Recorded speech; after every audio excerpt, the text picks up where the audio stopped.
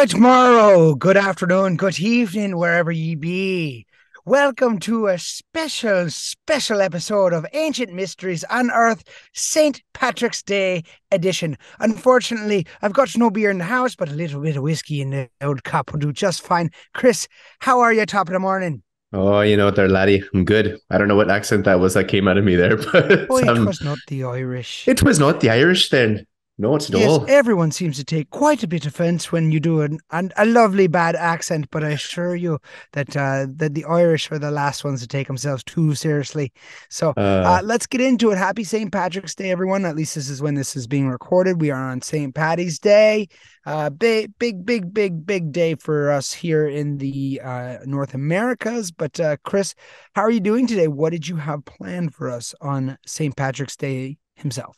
yeah, well, let's get into some folklore on fairies and Ooh. these magical beings of the not just the forest, but some nowadays in urban places as well. But basically, those magical leprechaun fairy beings, Mm. because they're all interchangeable. See what you did there. Yeah, I had Yeah, to throw keep in it a little relevant, Irish. everybody. No, but seriously though, you know what? It's funny when you were saying, "Would you like to do a podcast today?" And I'm going, "Well, I'm not in the bar drunk just yet, so I might have time." Um, and we were talking about it and wondering what we should do. And of course, we made a joke about leprechauns, but what is a leprechaun if it's not one of the little people, one of the magical little people that we do have stories about? And once again, Chris, like I always say into all our viewers, when I get interested is when it's not just a monocultural phenomenon. When it starts to become pan-cultural is where you start to really get me. So, I know for a fact that in Iceland, fairies are considered not folklore, basically. And if it is kind of like a ha ha ha to us tourists, we're like, you can't believe in this. They're like, well, I assure you, we do. I know that yeah, in Ireland, obviously we have the fable of the leprechaun.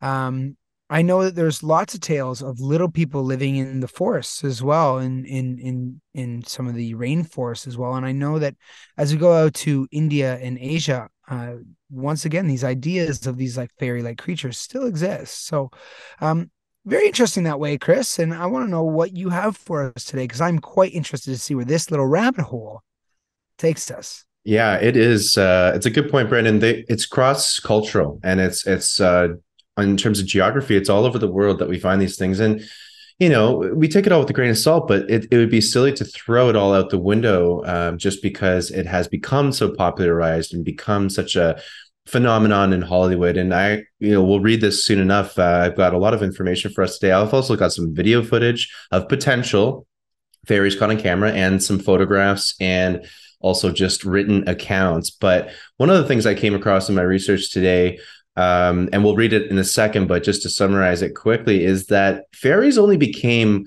a quote unquote fairy tale, which is obviously a tale that doesn't have truth, but there's usually like a moral to it or something. That's where the term fairy tale comes from. But an actual tale about fairies were not considered so grandiose and obviously fake or Hollywood.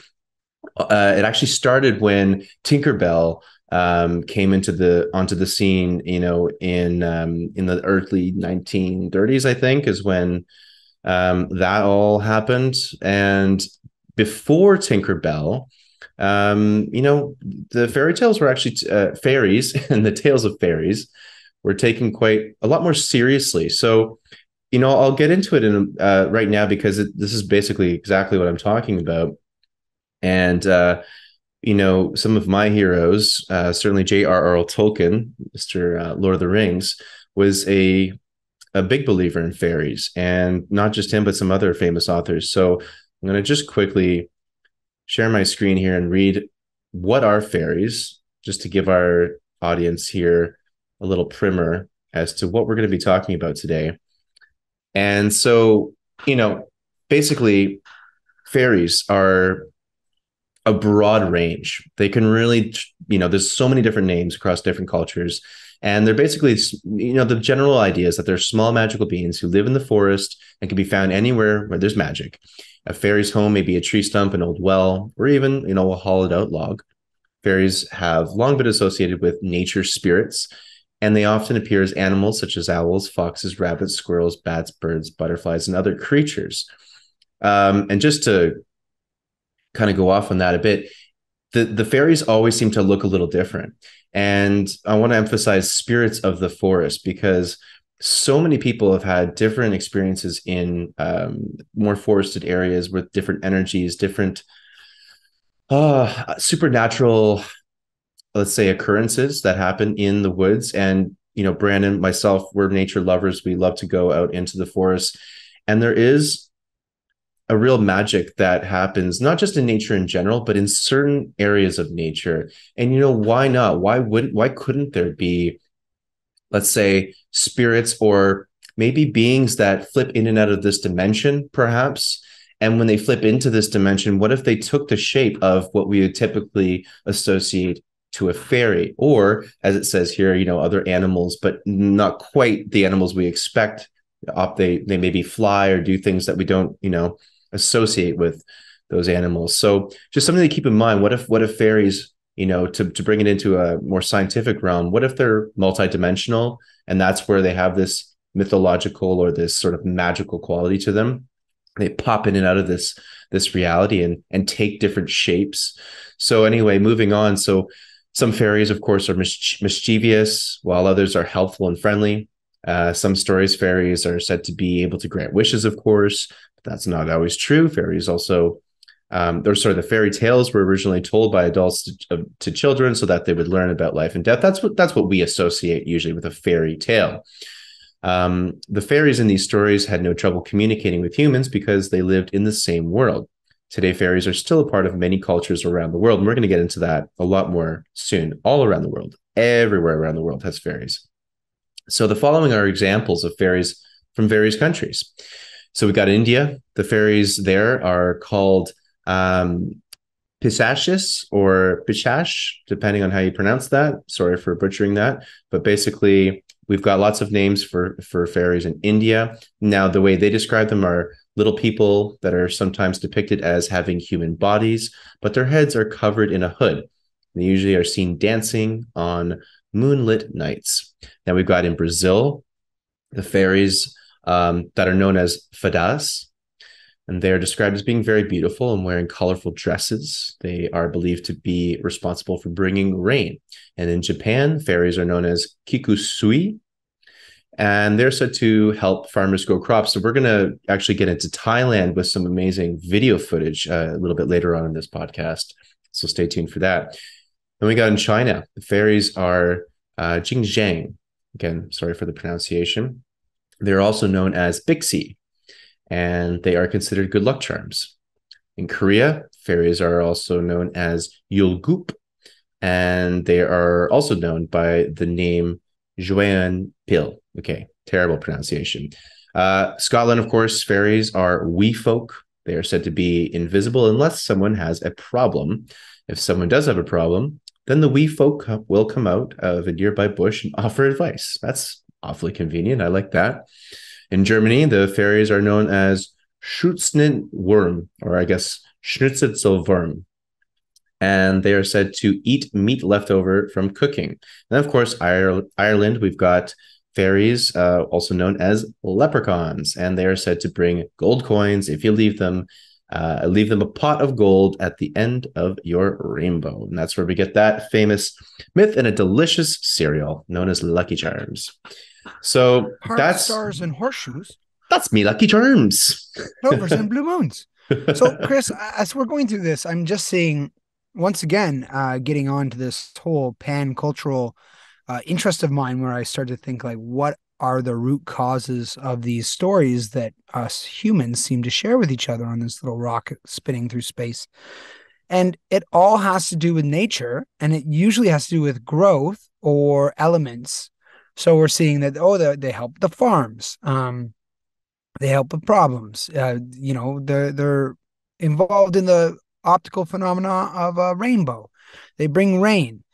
These are all parts of nature. So it's interesting, once again, that there is a through theme.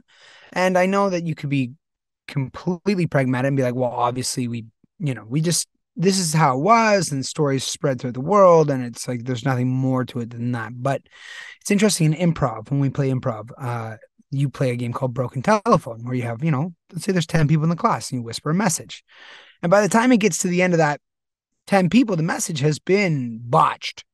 It's like, I'm going to hurt you. Meanwhile, it was like, I think you smell nice. It was like the first one, right? So it breaks up. So I just don't think that these legends and myths would spread around the world if there was no credit to them. And with all these different names as well, if there wasn't some sort of inherited memory, at least, of these creatures. Well, the similarities are quite striking. I mean, they're always very small, first of all. You never ever hear about these large fairies. Okay, so they're always very small. Right. They're very, very often humanoid, you know, usually wearing lavish clothing is another interesting thing.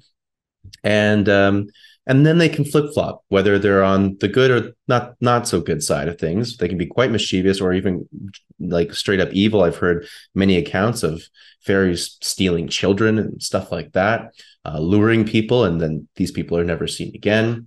And of course, on the opposite, very benevolent and helpful and granting wishes, all this kind of stuff. But there's a lot of similarities, and it's just something at least to consider. Like you said, we're not just talking, the idea of these ideas. It's the same argument that gets used for why are pyramids built all around the world. It's like, well, humans just thought that would be a smart thing. No. These are complex structures that require a very advanced architecture. You don't just make them randomly because of, yes, I believe there's obviously a collective consciousness, but there's something more going on. There's a knowledge that's being shared, or an experience that's being shared, just like extraterrestrials, UFO sightings all around the world. These are just common things that if everyone is experiencing everywhere in the world, there's got to be something to it. So that's what we're looking at with fairies. And there's actually some pretty solid research out there. And when I was looking into this, and I was reminded of a podcast I listened to quite a few years ago. And I'm going to share my screen again and talk about this really interesting scholar known as Dr. Simon Young. And he's got a book that I've pulled up here on Amazon. All these, of course, are going to be in the show links, so check them out for yourself. This book, I haven't read it, but I heard the author, Dr. Simon Young, talk about it on a podcast a couple of years ago. And it is really interesting, the amazing amount of accounts that he's got in this book of such a variety of people that have had really incredible experiences. Actually, a lot of them that I couldn't really find on the web. So it's a pretty good research. If you're looking to sink your teeth into something at least relatively solid in terms of an academic scholarly approach to the research of fairies, not just, the outlandish kind of stuff, check this guy out, Dr. Simon Young. I'm going to read a little bit of a description from this book.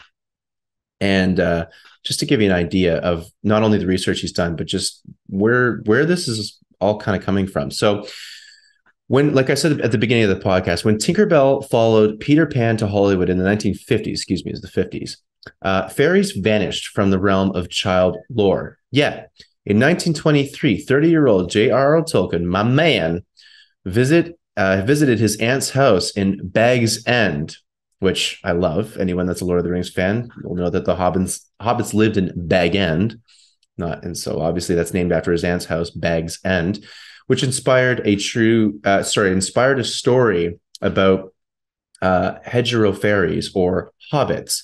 And 3 years earlier, Sherlock Holmes author Arthur Conan Doyle published the Cottonley Fairy photographs, which I saw online, and they're interesting. I didn't think to include them in this episode just because they look pretty fake, but anyway, they're interesting to look at regardless.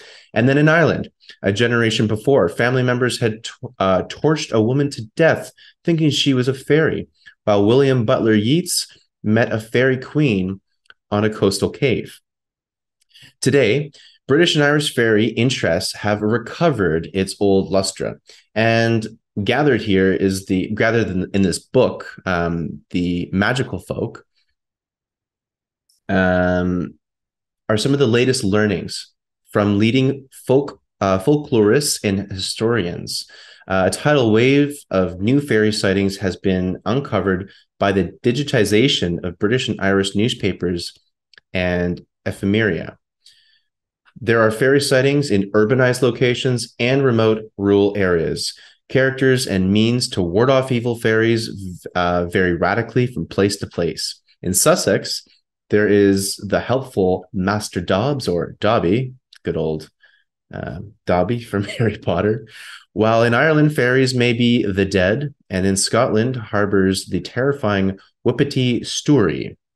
In addition, Magical Folk, this book, includes findings from the fairy census, the first scholarly survey of modern fairy sightings in Britain and Ireland, demonstrating that the connection with the past continues unbroken. This is really interesting. So, this is a scholarly survey, an actual census that they've put together. And I'm going to switch over to that. Well, you can take a look at the census. It's on this website called fairyist.com. Again, it's in the show notes. Check it out.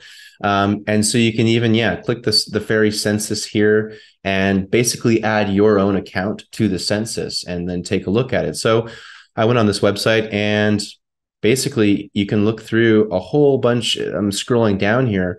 You can just see all these different fairy accounts, and it just goes on and on and on and on. So I pulled up two. Some of them honestly aren't that well documented. But these ones were interesting. These are two written accounts, and then we're going to get into the actual juicy video footage after this. But these are two written accounts from, I think, the 1930s here. It says April 11th. This one's from April 11th, 1936. And it's these people that they wrote into a newspaper. I believe it was in sort of a section of a newspaper, an article in a newspaper called John O. London's Weekly. Okay, so these people wrote into this, and it was published in this paper. Anyway, so I'm going to read this one out. This is an account from the 11th of April, or at least it was written on the 11th of April, 1936. So it says, when I was a boy of 10, we lived in Lanarkshire, beside a large park with trees and flowers. At early dawn one morning, I woke to see on a chair, which always stood beside my bed, two small old women of about 18 inches tall. Each wore tall, conical dark hats and dark, long gowns. They looked at me for about 20 seconds and then smiled to each other before jumping in slow motion to the carpeted floor, where they passed from my line of sight. Very gently, I eased myself up into a sitting position so as not to scare them, and they had disappeared. I got out of bed, peered under the furniture and into the cupboard, but could find no trace of them. The moon was full, and the red streaks showed in the sky. As a side note, interesting note that the moon was full. Sometimes these things do typically happen on a full moon. The energy and the gravitational force on this planet is very different on a full moon, and a lot of weird things happen on full moons. As a side note here, interesting statistics from police stations all around the world. Crime always bumps up on full moons, always. Well, so that's the term lunatic.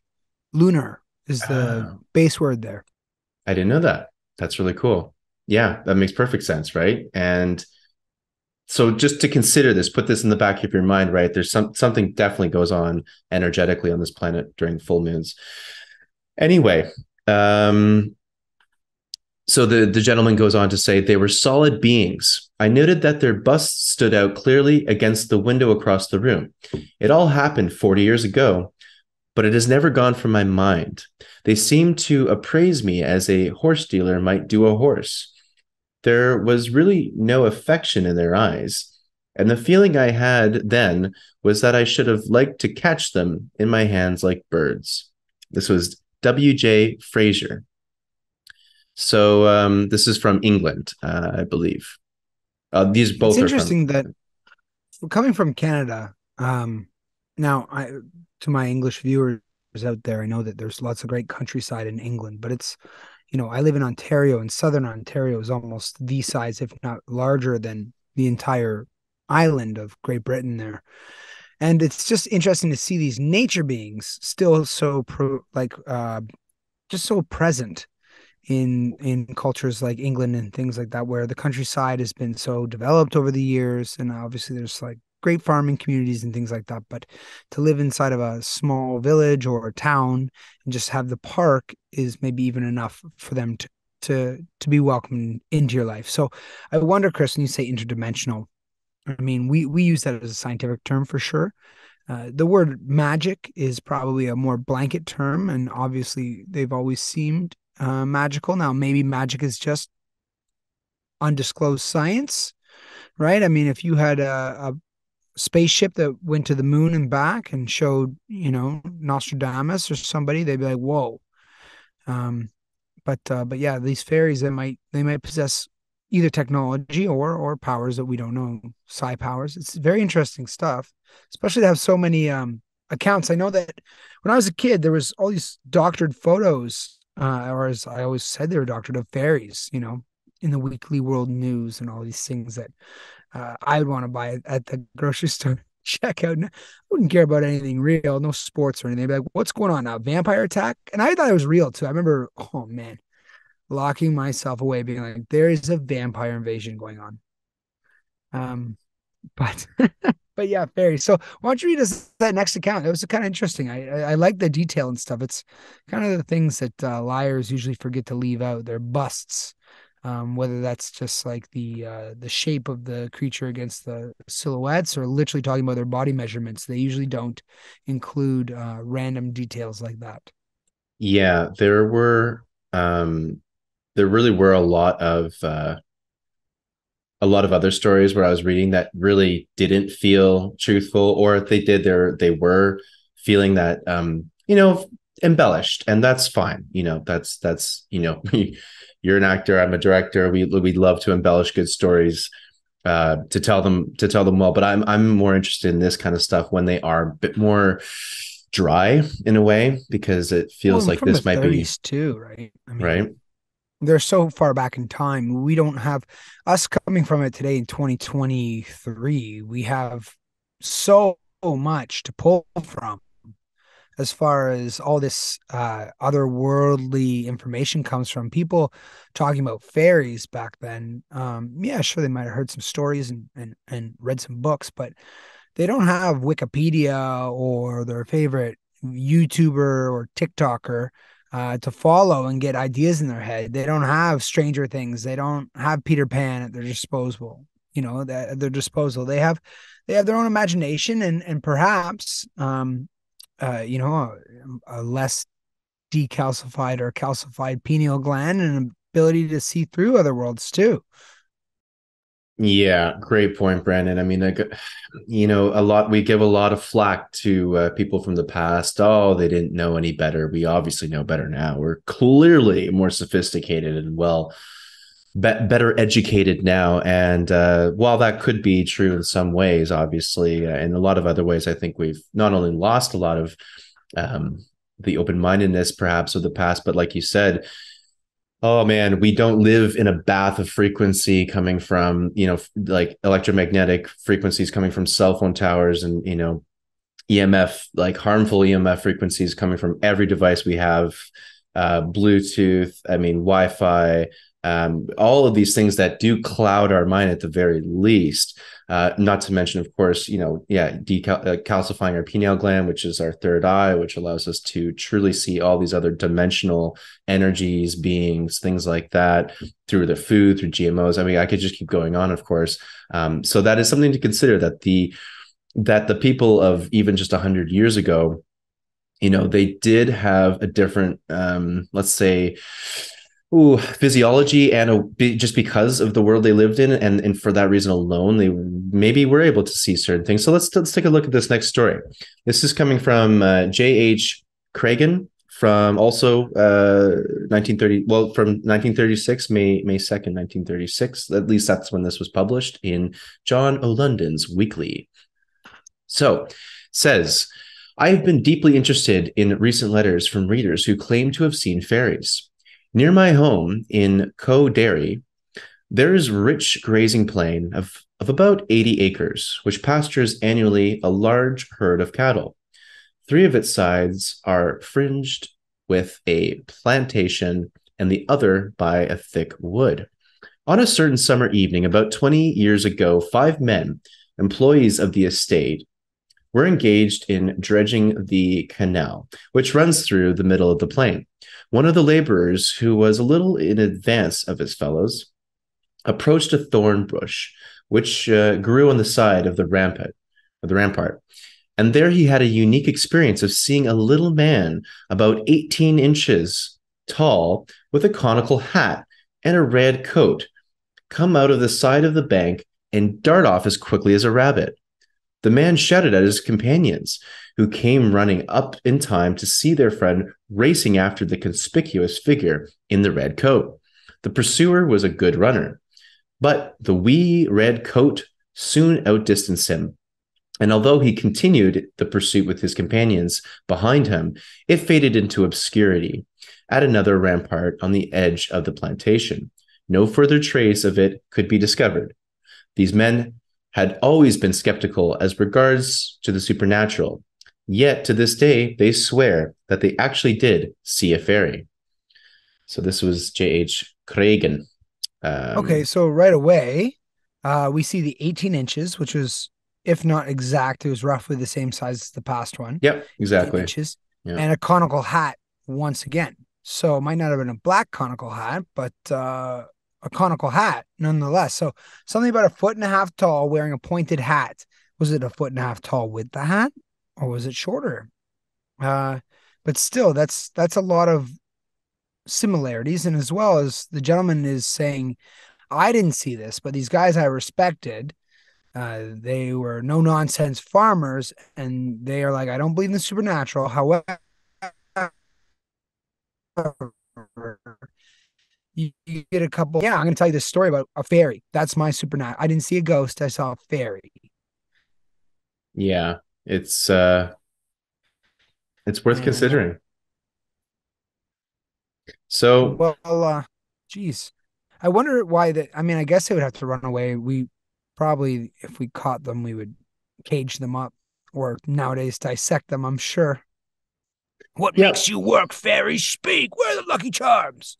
Give me my lucky charms. Yeah, you could just see the military wanting to figure out everything they can, of course, from these things. You're absolutely right. But would it be any different in the past either? If the powers that be also got a hold of them, probably not. We've been very similar in that regards for a No, the long, king long, would long be like, time. "This is my fairy now. It sits in my throne room as I prod it and poke it and get the jester to play with it." Ah. Right.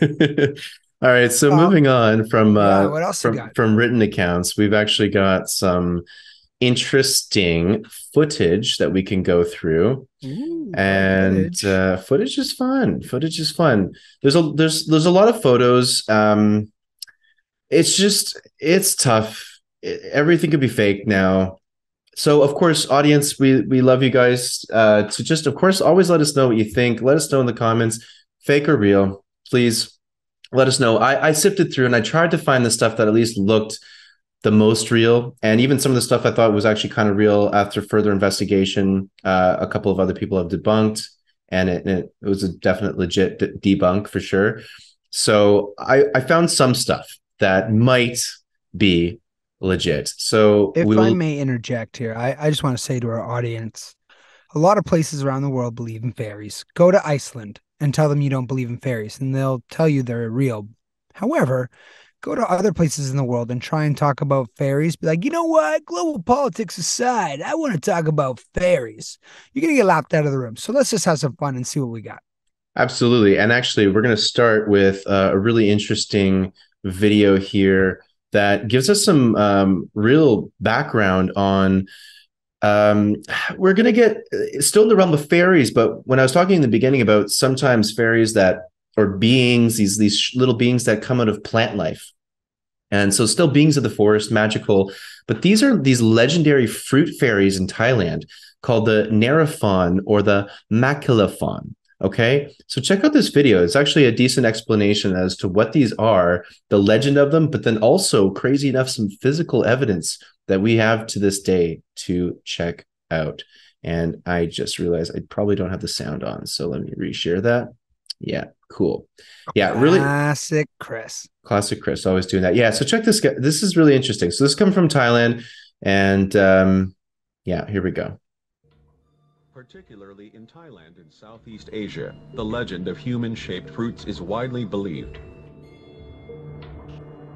There are many variations in legend, but the basis is a fairy-like fruits that grows in a sacred forest. These fruit fairies are called Naripan or Makalipin. When the fruit ripens, it becomes a full-length girl of about 16 years old, hangs on a tree with hair, and can make a voice. Naripan screams waku waku when she dies. Therefore, the tree which bears Naripan is sometimes called an waku waku tree. These are not them. Naripan or Makalipin is usually a girl, but sometimes Naripan is a girl and Makalipin is a boy. We'll get to the evidence in a second here.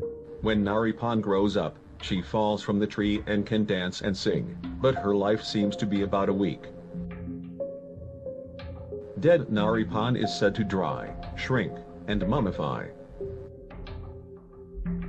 Many would think it is just a legend, but surprisingly, mummified Naripan and Makalipin are stored throughout Thailand. These mummified Naripan are stored at Wat Phra Chaksi, a temple in the city of Singburi north of Bangkok. The head has a projection that seems to be a remnant of hanging from a tree. It's hard to see through the case, but it looks like a woman because it has breasts. However, if you look closely at the two bodies in front of the case, you can see a woman on the left and a man on the right. These are exhibited at the Siam Museum in Bangkok. A total of 4 mummified Naripan are on display. The middle of the 3 bodies on the left is a man. On the right, the gender is difficult to distinguish, but the limbs are separated from the body, making it more realistic.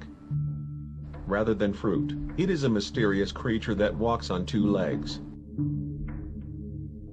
And here is an article about sacred tree-growing women-shaped fruit by Mail Online, a UK web news site.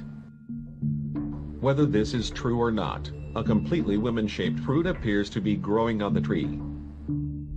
If this fruit dries, it will surely look like a mummified Naripan left in Thailand. If this were real, why would human-shaped fruits grow on trees? There is one recent study that is of interest. According to Dr. Luke Dunning of the University of Sheffield, UK, plants such as grasses are able to shortcut evolution by taking genes from their neighbors. Such horizontal movement of genes is called horizontal gene transfer. If such a mechanism is working, it might be possible to take genes from nearby animals.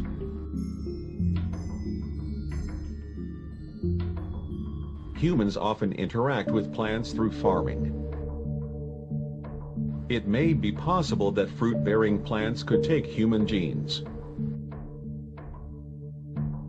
Of course, if a plant had taken genes from human, it is unlikely that the fruit will take on a human-like shape. However, there have been many reports of plants with human-shaped roots or fruits. Fairies living in the forest can also be explained by horizontal gene transfer. These are the mummified Naripan and Makalipin, displayed at Wat Phra Prang Muni, a temple in Singburi. Length will be about 15 centimeters. Its shape resembles humans, but it looks like a fairy-like creature that is clearly different from humans. According to the temple, these Naripan were screened at a national hospital in Thailand. As a result, it is said that it had a structure similar to humans, had internal organs, and was not a fake. There may be unknown creatures that cannot be defined as plants or animals deep in the dense forests of Southeast Asia. Recent research has shown that the evolution of living things cannot be explained by simple conventional theory of evolution. By adding the element of horizontal gene transfer to evolution, it So that's, I mean, just when you think you hear everything, then apparently people are telling you there's human-shaped fruit growing, and not only does that happen, but we have the mummified remains, and right? it's probably some ancient culture, right? Like this is not just some person who's bringing this up. This is probably entrenched in the culture. So There's got to be I don't know something what to to it. say. There's got to be I don't something know to it. what So to say. It's so too so crazy. right? Like you just I mean, it seems too crazy, but yet, why are we talking about it on this oh, podcast? So, yeah, it's obviously uh, interesting. Now here's another video that just that is just an additional footage to the last pieces of evidence we saw in that video of the Nari Pond. Okay, so this Nari Pond, this humanoid, plant-like creature, fairy. This was additional footage shot of this same exact these two mummies that we saw in the last mummified Mari Pond in the last one. So take a look at this. It's really interesting. It's just more detail on them.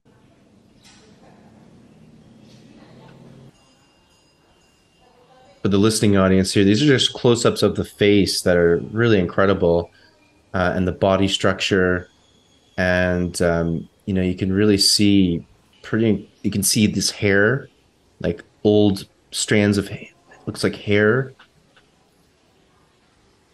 even maybe teeth. Look at this. So this is the size of it in someone's palm. Basically it's the size of somebody's palm, the size of someone's hand, a little smaller than the size of their hand.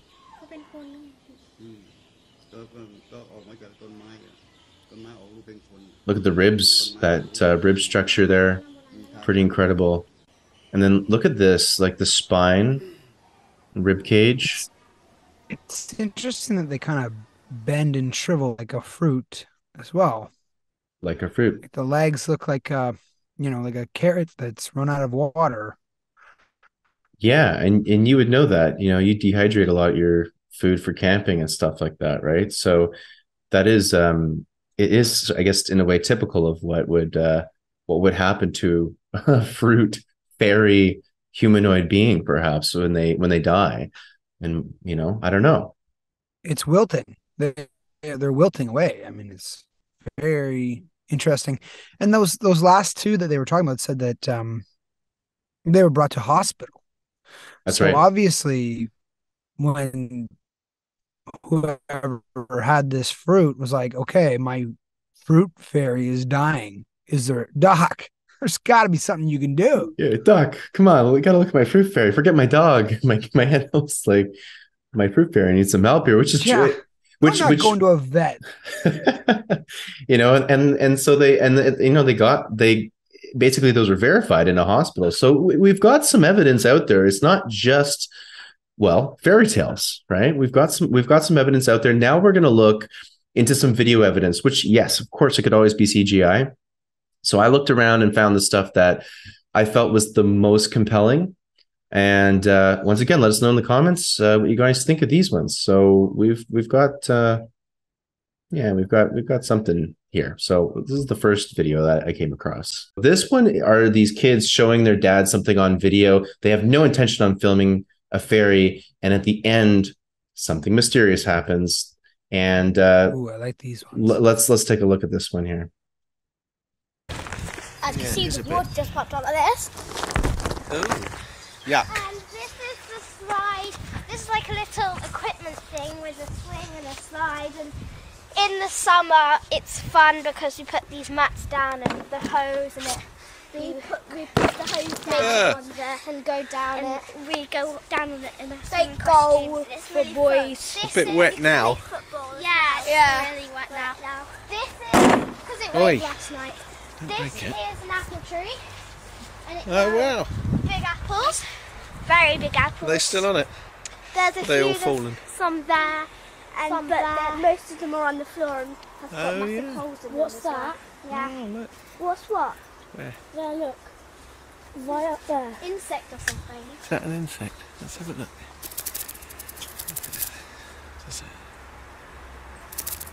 What is it?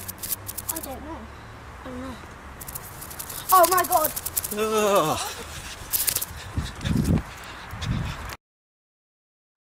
So at first, it's like, that looks like a dragonfly. that looks like a dragonfly, but I'm gonna play it back. So hopefully we can find the frame where it looks like you can see 2 feet. Mm, tricky.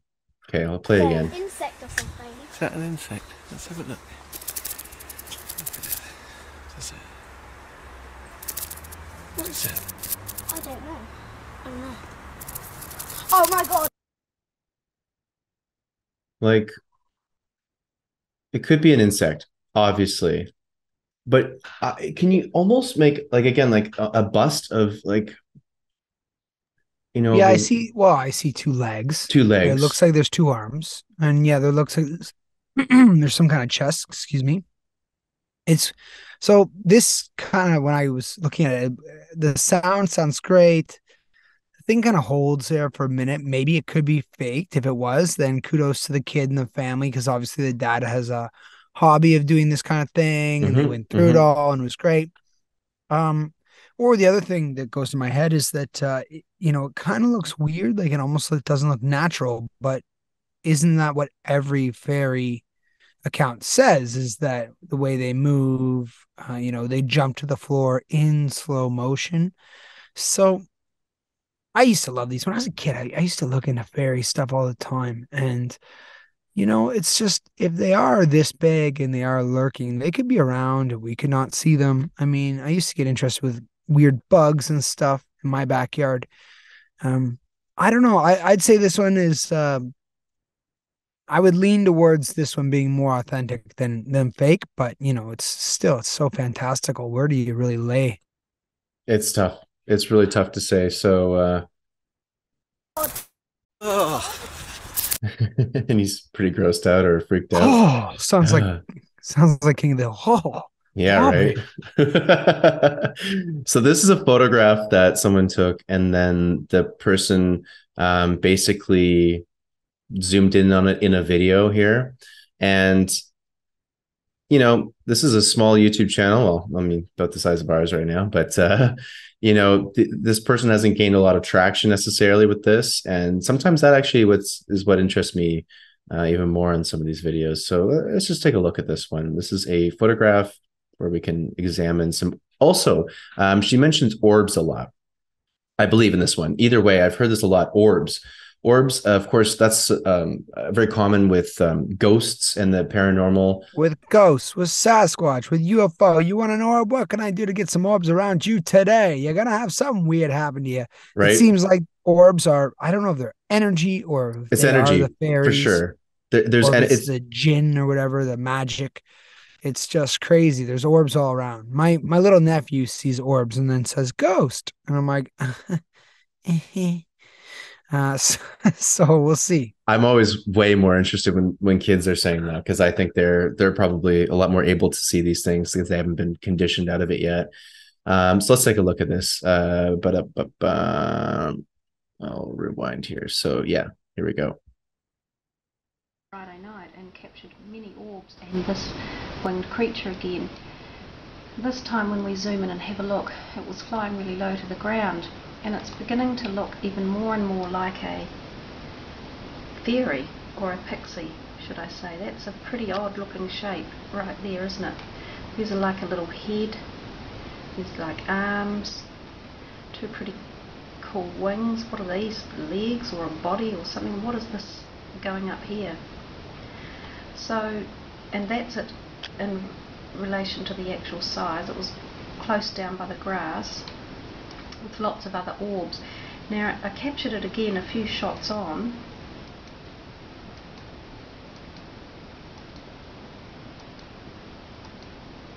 Just down here, if we go down and have a look, it's on a slightly different angle this time.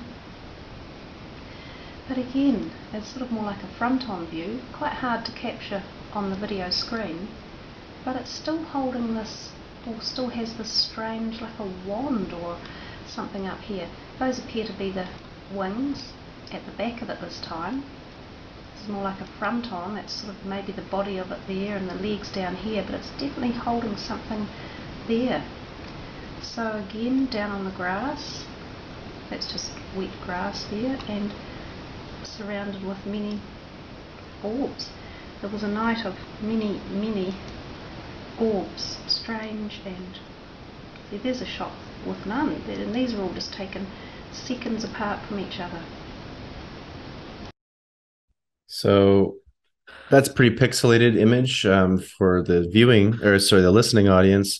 Very pixelated, but curious. I'm really curious because of the orbs around it, because that to me is a sign of there's some um, high energy, earth energy. A lot of ancient sites around the world, when the energy gets really high during certain points of day, usually just before dawn.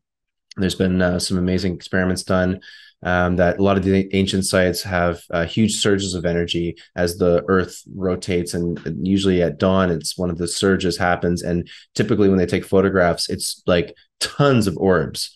So a lot of earth energy, you could call them maybe telluric currents, ley lines perhaps, or just earth energy in general that's showing up on a photograph as an orb. It's just something to consider now. And there's a fairy, attached to that. So I don't know. This is another video I'll play for you, and this will be the last one for today's episode. It has music playing over top of it, so I just muted it. Let's just go back to the beginning and take a final gander. Do fairies really exist? Do they? So this is a black and white camera filming at nighttime, clearly in, I don't know, a forest, perhaps. Maybe it's a forest cam.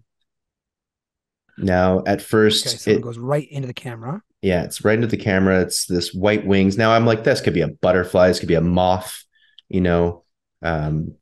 Definitely, to me, at this stage right now, we're looking at something flying right into the camera. All I'm seeing are wings. Bat. Bird bat. It could be anything, right? A bird bat. A bird bat. Obviously, it's that. So if we wait a little bit further into the video, though, you can see a better image of it. So it's still flying. It's very bright as it flies. There we go. Oh, yeah. So it slows it down. If you can see. Yeah, that. Did you see a pair of shoes? I'll rewind it if it doesn't do it here, but yeah, you see. So it looks like a giant beetle, except for that it's wearing little shoes. It's wearing little shoes. Look at these things. Oh my god! You could almost like see the buckle on the shoe or something like that. If it's not something paranormal, it's definitely a giant beetle, like a June bug or some giant beetle flying around. Because I can kind of make out maybe the humps of the back that open up and let the wings out, but yeah. Yeah, that looks like a beetle there. Right. But then on the side, all of a sudden, it might be an optical illusion because it's going to have multiple feet laying down. Anyway, it's something to consider. So for those watching and listening, please let us know in the comments what on earth you think of all these things. I think the main takeaways are this is a cultural phenomenon. Okay, a lot of similarities that have been described for thousands of years, and more recently, of course, in the last couple hundreds of years, we have more written accounts, and certainly now we've supposedly got some video footage, perhaps, and photographs as well. So there's something going on. There's clearly a lot of earth energy that happens in these sightings, which is why we see a lot of orbs, and certain photographs at the very least. And then it's worth, if you're really wanting to do a more academic deep dive, and this is all going to be in the comments or the show notes below. So check it out. Dr. Simon Young, his book, Magical Folk, British and Irish Fairies from 500 AD to the present. It's going to be your most, I don't know, academic scientific approach to this that I know of. If there's probably some other stuff out there, please let us know what you found that is a good research tool or resource for fairies and magic folk of the forests, because this is really interesting. Brandon, there's just so much out there. We have a million different names for these things, but there's something going on. There's something that we don't understand. And what we'd like to throw is the word magic, because we say things are magic when we don't know really what they are. It could be a spiritual science that they have, Chris, I would say out of all the creatures and phenomenon that we talk about On this podcast, if you were to go out into the woods and speak to the fairies, I mean, if anyone's going to answer you, it's going to be them. If we ignore them, maybe they get the cold feet, but it seems like a lot of the stories say that they are a little more curious, a little more whimsical, a little more tricky. And yeah, you might just get what you're asking for. So, look, I can't wait. We have some beautiful comments coming in. Every video has some discussion going on it. So please, if you haven't done it yet, chime in. Let me know. Was that a beetle? Might have been a beetle. Might have been a fairy. Do you have a story? Do you remember maybe seeing? Don't forget, elves and fairies are not too far away. Was there some sort of experience you had? Did you like the way that Chris's collar, accentuated his neck today? You let us know, and we'll get back at you. And if it's a great comment, we'll feature it in the show as well. So thanks so much for listening, guys. I had a great time. Happy St. Patty's Day. Have a beer for us, and if you're late, you'll just have to have one when you watch this podcast. And yeah, Chris, thanks for having me on again. Any last comments to our listeners? Well, like Brandon said, thank you, everybody, for tuning in. Let us know what you think. If you have any accounts of your own, we'd love to hear. We're getting more as the channel does grow. It's still in its infancy. As the channel grows, we're getting more and more really interesting comments. We just had a comment recently on our dragon video of a person who claims to be a shaman from Asia who has a very intimate knowledge with these dragon creatures and how they appear in nature, which I didn't tell you about, Brandon, yet, but I just read that recently on our comments. Very, very interesting. It's getting it's getting really, really cool right now. So these comments are gonna be and already are the lifeblood of the channel. So thank you already to everyone, and just encouraging you to share more. So especially at these accounts, if you've had any accounts, let us know. This is so cool. We'll definitely do follow-up episodes if you have some personal accounts you want to share with us, or just information. Thank you very much. Of course, you can also join the Ancient Mysteries Unearthed community. As Brandon likes to say, I think it's 33 cents a day. It's basically 33 cents a day. It's also $9.99 a month. And you can connect with people like myself, Brandon, and other curious minds, which is one of the cool things about this path of discovery, is all the cool people that you connect with along the way. So as always, stay kind and stay curious. Thank you so much for watching, and we'll catch you next time on Ancient Mysteries Unearthed. Thank you very much, Brandon, for being here on a St. Patty's Day episode. Oh, it's great. Okay, bottom of the evening, everybody. Ciao, ciao for now. Ciao, ciao.